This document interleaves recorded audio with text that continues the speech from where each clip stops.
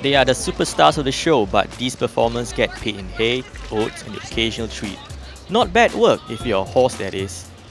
Cavalia, which opens in Singapore on 12 August, is the world's largest touring show and it features 50 horses and 42 human performers. The show features 11 different horse breeds from all over the world, and being the star performers, all 50 horses arrived here in style, flying from Belgium to Singapore on a spacious chartered jet.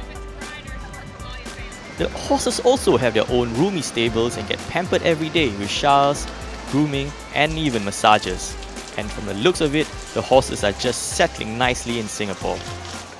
It is a live show and there are things that are just like us. There are days where they're a little bit more attentive than others, but I would say 99.9% of the time he does absolutely anything I want to do. He's a pleasure to work with. With Orion, one of the things you can expect with him, they're one of the highest jumping teams we have in Roman riding. So what we do is what's called the bigger jump in Roman riding.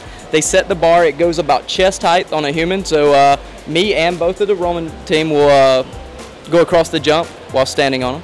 Well, every horse is different. The acts are different.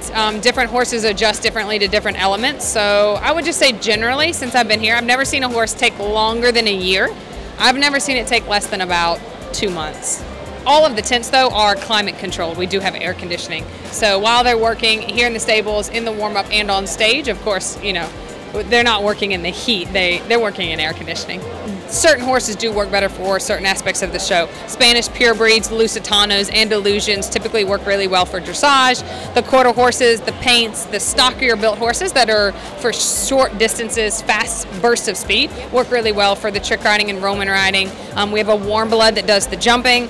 We have big draft horses, a Percheron and a Comptoir, which do the bareback number, which acrobats stand on them and do a backflip. They do different things on them. So carrying their weight is nothing because they weigh, over 2,000 pounds. So Troubadour, which was the miniature horse that we saw earlier, he just does one little funny part of the show and nobody rides him. And so, yes, different horses are suited better for different aspects of the show.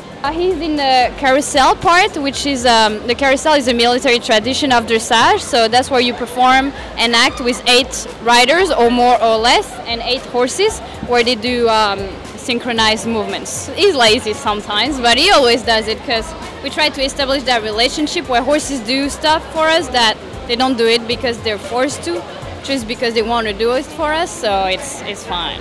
If you know him and you know how he works, then you can get him to do whatever you want.